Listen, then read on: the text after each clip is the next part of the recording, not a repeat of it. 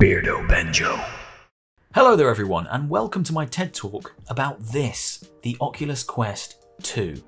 I am extremely impressed with this little thing.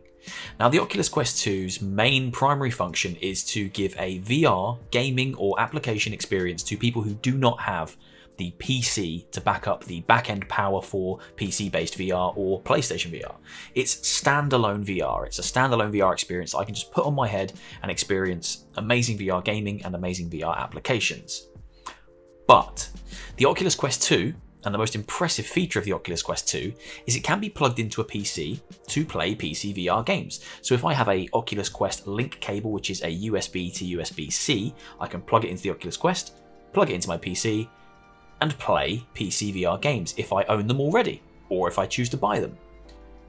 But the reason I'm here today talking about this is because for the last 2 days I've been playing with a wireless option to play any PC VR game in your Oculus Quest 2 wirelessly. And it is very impressive. The results I have encountered have been mind-blowing, and I needed to make a quick video to show some of those results and to show you a very quick setup guide about how to get this going yourself. There are a ton of incredible setup guides out there already, but I wanted to show you some gameplay, so I thought I may as well put a very short setup guide on here as well, because you're here already if you're seeing this video. I'll put it all in one place. It's very easy to set up. I managed to do it, and I am a complete idiot when it comes to technology and things like that. So honestly, it's very easy to set up and the results are very impressive. Now, before we dive in, there are a few caveats I just want to cover off. You do need pretty good internet. You need a pretty good internet connection and ideally a 5 GHz router. Now, luckily I have those things. I have a pretty fast internet connection and a 5 GHz router. So I'm getting a pretty fantastic experience when I'm trying my PC VR games wirelessly on my Quest. Secondly, there are a couple of applications you do need to install to your PC itself. One is Sidequest, which is basically a launcher that lets you install applications to your Quest. And the second one is a virtual desktop streaming application that needs to be running whenever you want to play your PC VR games wirelessly on your Quest. Thirdly, there is a monetary requirement here. You have to buy one application to get this to work. That application is Virtual Desktop, and it can be found on the Oculus store in your Oculus Quest. The UK price is $14.99. One-off purchase. Once you've bought that and you follow all the steps that are coming up, you're ready for PC VR wireless gaming on your Quest. Fourth, you need to make yourself a developer in your Oculus settings. Sounds complicated. Really, honestly, it is not complicated at all. I'll show you how to do it in just a moment in my setup guide. And finally, you just need to understand that the experience might not always be fantastic, depending on where you are, depending on how good your internet connection is, depending on any interference around you. I'll give you some examples. If I play my PC VR games wirelessly on my Quest 2 in my front room, in this room I'm in right now, it's fantastic. I'm right near my router, I'm right near my PC, the experience is amazing. If I go into the dining room next door, it's still pretty good. I get a very good VR experience. If I move one room further and I end up in the kitchen, and I don't know why I'd be playing VR in the kitchen, but who knows? If I get that far, the experience is a little patchy, but my internet connection doesn't reach that far anyway. It does start to get a little bit ropey. So it's very dependent on where you are in the house and your quality of internet connection. Just bear that in mind. This isn't an officially supported or spoken about feature because it isn't an officially supported application. It comes from Sidequest and it's a patch to Virtual Desktop, the application you have to pay for, that makes this work. So sometimes there might be issues. As long as you're happy with that, let's dive in. I'll show you a very quick guide and then I'll show you some gameplay at the end of the video. I'll also link in some fantastic guides into the description of this video if my guide isn't good enough where you get stuck at any point. Let's dive into the setup.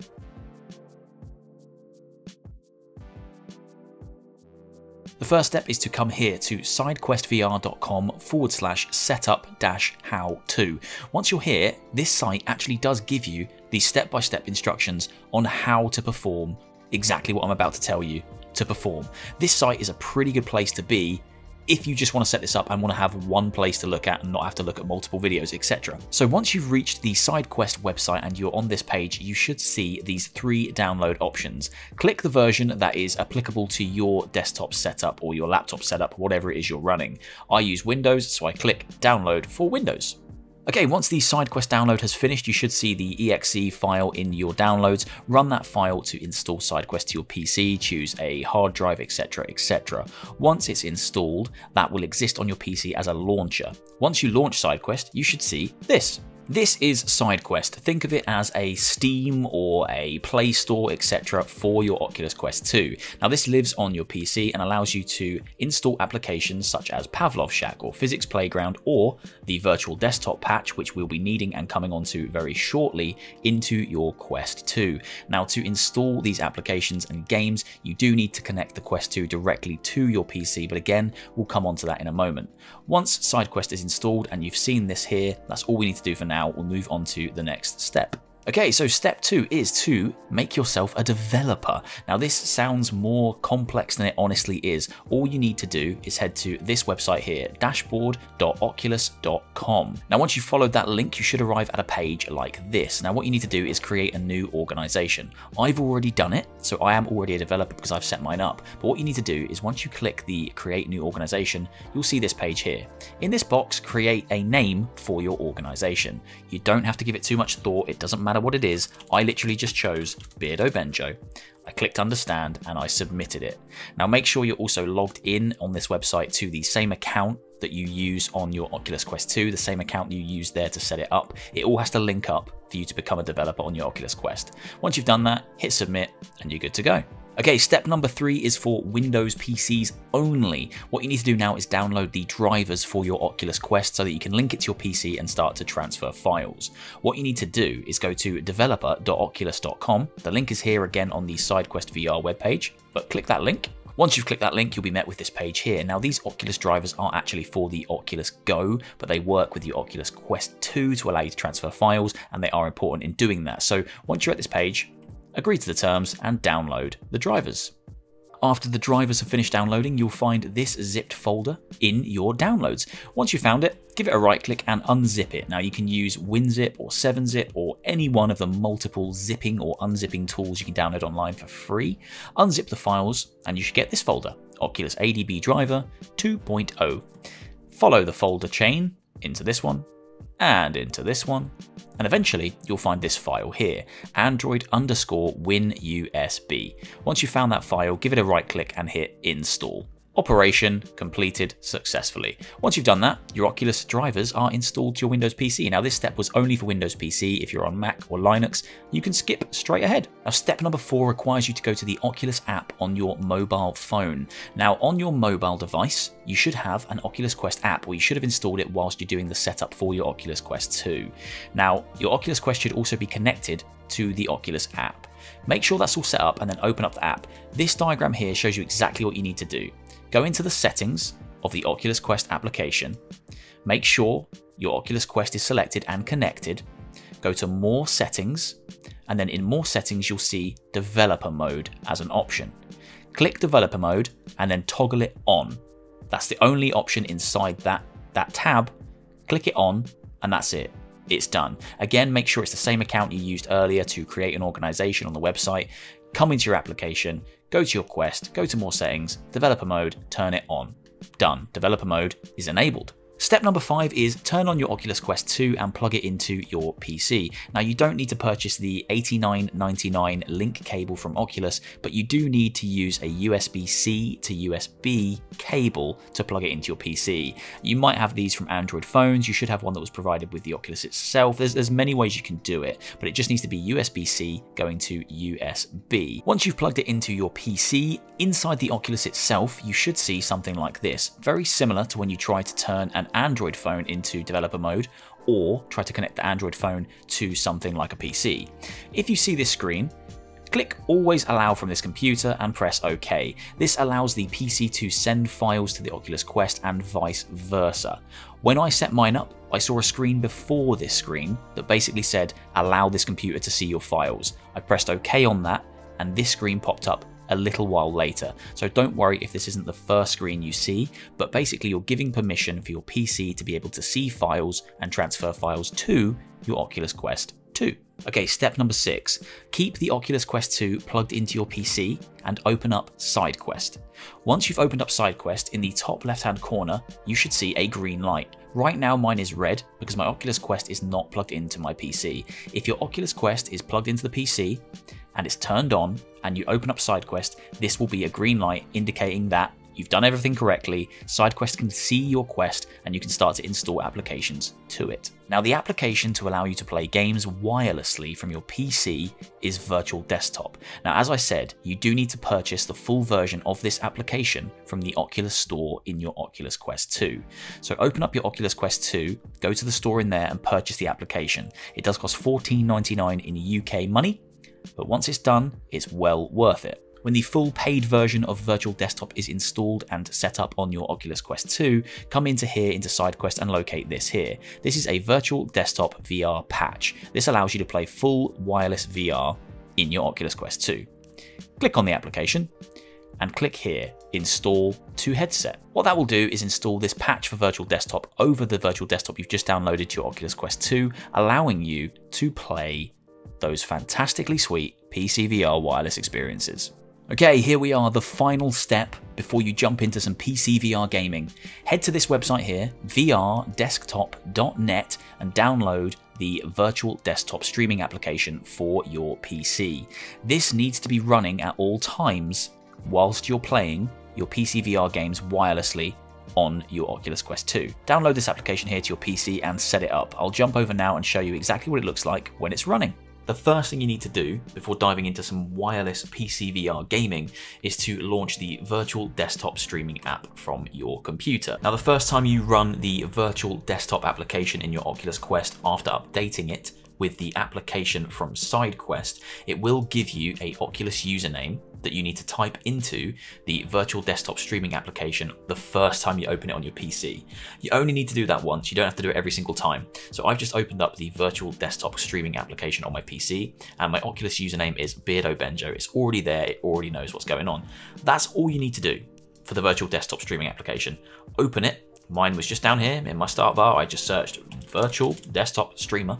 There it is. Once it's open, that's it. You can close it because it still runs down in your tray. I'll just move myself out of the way so you can see this. Whee! I'll go over here. It's down here in the tray running. It's this little orange icon just down here. As long as that's running, you are ready to go. The next thing you need to do is take off your hat and headphones, because otherwise the Oculus Quest won't fit on your head. Once you've done that, turn the Oculus Quest on. Obviously you know how to do that by now. You wouldn't be here if you didn't. Hold the on button down, turn it on, and jump into Oculus Quest. At this point, I'll start capturing what I can see inside the Quest, and I'll put it somewhere here in the video. I don't know where yet because I sort that out later, but I'll capture what I'm seeing in here and show it to you guys on the screen. Now, once you've loaded up the Virtual Desktop application within your Quest 2, you will see this screen, or something very similar to this screen.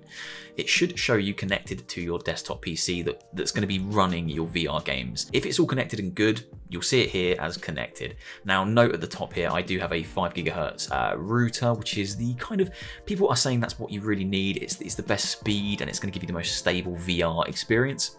And they're also saying that you really want to have 866 megabytes per second speed.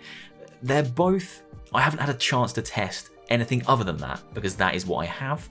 So it's debatable, but people are saying, far smarter than me, these people, that is realistically what you want. But feel free to try it. If you don't have that, feel free to try it on a different setup. Now, within this Virtual Desktop application, you can launch things like STEAMVR. This is where this is your hub. This is where you come to start doing this process, to start doing the wireless PC VR gaming process.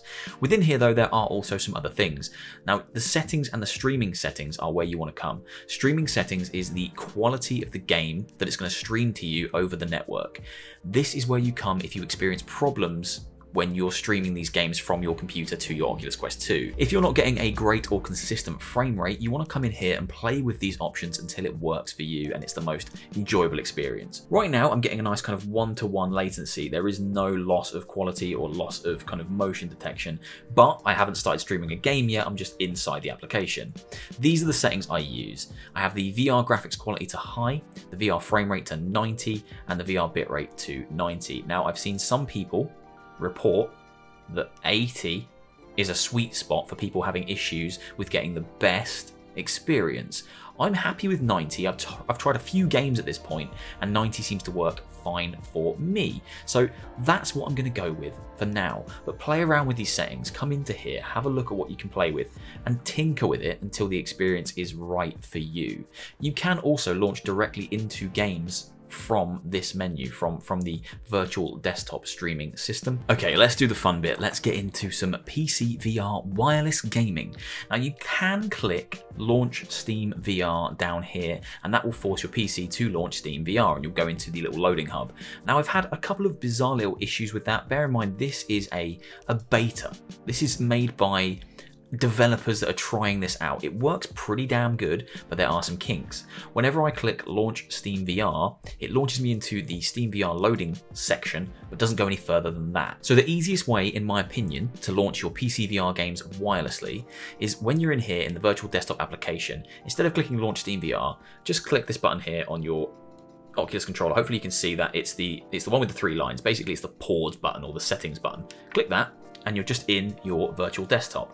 From here, obviously you can interact with your PC in any way you wish. I can go on Internet Explorer, I could do anything. I could go to Ubisoft, whatever I want. But if you're wanting to launch those games, go to where they are. So let me open up Steam. Okay, here I am in Steam. So from here, I can launch my PC VR games wirelessly. Now, if I filter by just VR, let's have a little look. Here we go. So here's my VR games. Now, what should we use as a test first? Let's go into Phasmophobia. Now, once I hit play, launch Phasmophobia in Steam VR mode, hit play. Now, at the moment, it's just displaying on a big screen in front of me, but as soon as I do that and it loads into Steam VR, I am in. Okay, so here I am inside Phasmophobia in the loading screen with literally no latency in completely wireless VR on my Quest 2. I don't know if I even came back round to look at the front. I did, look, there I am. It's absolutely incredible. No latency. It works as well, if not better, than it does on my Rift S. And it's completely wireless. Look at that. The latency is just non-existent. It's absolutely incredible. I'm not going to play much of this because there's no way I'm playing this on my own.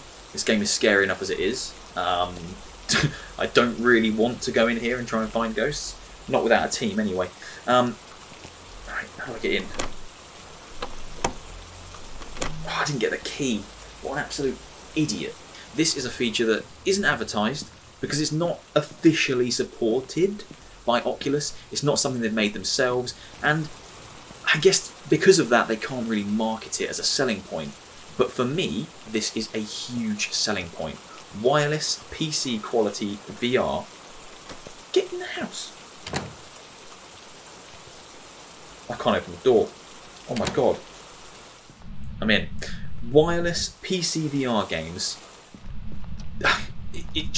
This is a huge selling point for me, and I think it would be for a lot of people. So I wanted to show you it because I was blown away by how good this was. And I think most people will be, because it isn't something they're advertising, it isn't something they're talking about in terms of a feature that's built into the headset, but it does exist, it is there. Now, again, just to show you that it is wireless, I will do a full 360-degree spin, so I can fully walk around. There's no wires holding me back. I don't know where I am anymore. Look at that, I came back to the same place. So you can completely move around, and the freedom of wireless VR is something that you don't really appreciate how good it is until you've tried it. And then it's hard to go back, I think. I think it's very hard to go back to wired or tethered VR once you've experienced completely wireless VR. A bone! That's well worth having. Now, for the purposes of this video, I'm standing quite close to my desk so that I'm quite close to my microphone. Obviously, traditionally, normally, I would stand much further away. That's a terrifying lamp. Look at that. This is actually quite a scary room. Where's my... It's fine. It's not haunted. Let's just have a little look at another game. So this is Phasmophobia working completely perfectly. Move my torch around all over the place. It runs perfectly in VR. Let me just show you another game or two. Just to show that it does work with everything. Okay, so you'll notice my lighting has changed because I forgot to record audio with my Beat Saber recording. Very clever of me. So I'm going to do it again for you, so just to show you that you can play this game, and then I've got one more game to show. So you'll see immediately that there's no latency here. Again, this is playing wirelessly through my Oculus Quest 2. And I know that you can purchase Beat Saber for the Oculus Quest, and it's nice to have on there, you know, pre-installed, take it to a friend's house. It's one of them VR games that you can just show anybody. But I think for a lot of people, if you already own a PC and you've already purchased the game, then being able to use this to play the game wirelessly is better for a lot of people than having to buy the game again, especially if you've bought extra songs, etc, etc. So it makes a lot of sense to me to play games like this through this version of the Quest, or through this setup on the Quest, because then you're getting wireless experience for games you already own. And I think it just works so well that why wouldn't you? I'm a little rusty, but I do love this game. I love this game so much. Oh, I missed one.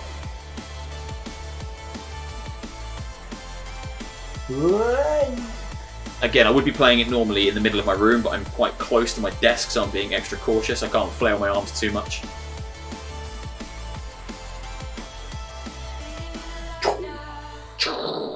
Completely playable. It works so well. And I've got an A rank, which is pretty cool. Right, I'll load you into the final game now. I'll go back to the previous footage that isn't at this time of day with different lighting. And finally, even Half-Life Alyx works on the Oculus Quest 2 in wireless PC VR. It is just that impressive. Now, I'm playing a mod here. I'm playing the Bioshock mod for Half-Life Alyx, as you can see. I'll shoot him. Andrew Ryan, or something that looks very much like Andrew Ryan. I cannot emphasize how impressive this is. Look at it. Wireless Oculus Quest PC VR experience.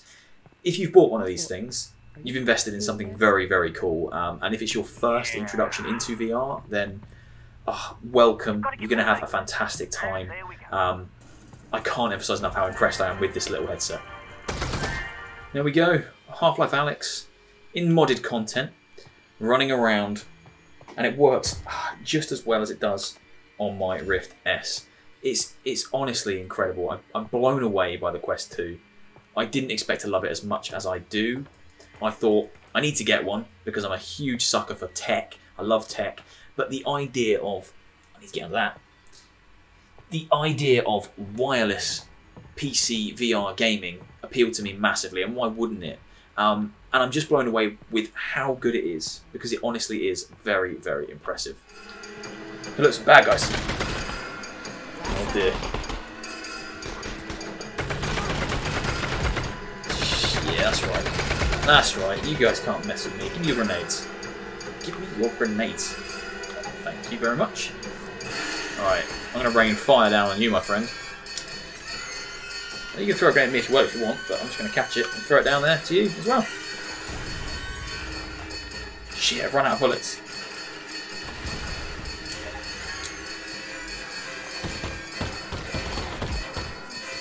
He's dead.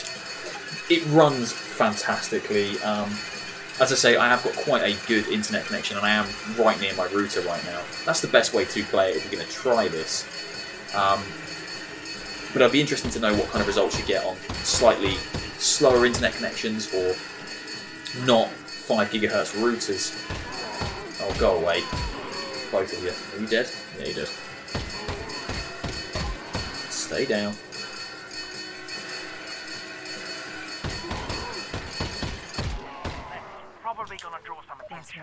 Very, very impressive. Oh, hello. You're still alive.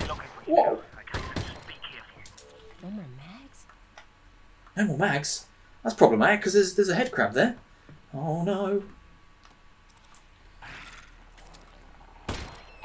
Oh, I hit him once. There's got to be something somewhere else in there. There we go. Where are you? Stupid little thing. And there we have it. If you've purchased one of these, welcome to the world of VR. And if you've purchased one of these and you already have a PC loaded up with PC VR games, you're going to have a fantastic time playing with the wireless capabilities of the Quest 2. Provided you've got a good enough internet connection, you're happy to put in the work to do the setup, and it really isn't much work at all. And thirdly, as long as you're happy with paying it, you have to pay $14.99 English currency, that is, I don't know the US currency, to buy the virtual desktop viewer. If you're happy to do those 3 things, you're going to have a fantastic time with the Quest 2 and its wireless capabilities when it comes to playing your PC VR games untethered and free from any restrictions. Hope you've enjoyed the video, guys. Please do check out the videos I've linked in the description that explain how to set this up. If you enjoyed this one, please leave a like, drop a comment down below, and hit subscribe if you would like to. I can't make you, but it'd be great if you did. I put out gaming content every week, from VR to horror to wacky simulators, all kinds of things, whatever I feel like on that particular day. I'll see you soon for another one, guys. Take care of yourselves. See you later.